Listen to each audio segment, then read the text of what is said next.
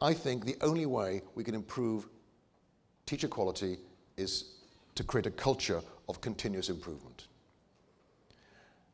And that is given lip service in many districts, but nobody's really facing up to what it really means in practice. You see, I think that every teacher needs to get better.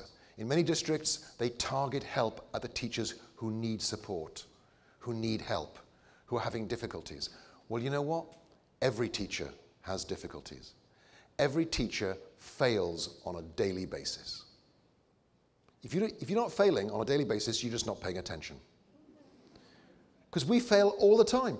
Many of you will walk out of this room absolutely convinced I said stuff I know I didn't say. As teachers, we fail all the time. We teach these brilliant lessons, we take in the notebooks, we look at what the kids had written, and we wonder what planet they were on when we were teaching this stuff. Our daily experience as teachers is a failure, which makes it the best job in the world, because you never get any good at it. At one time, Andre Previn was the highest paid film score composer in Hollywood, and one day he walked into his office and he quit. And people said, "Why did you quit this amazing job?" He said, "I wasn't scared anymore."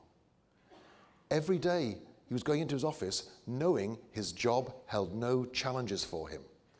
This is something you are never going to have to worry about. This job you're doing is so hard that one lifetime isn't enough to master it.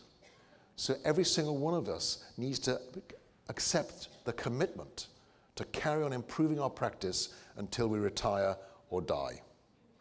That's the deal.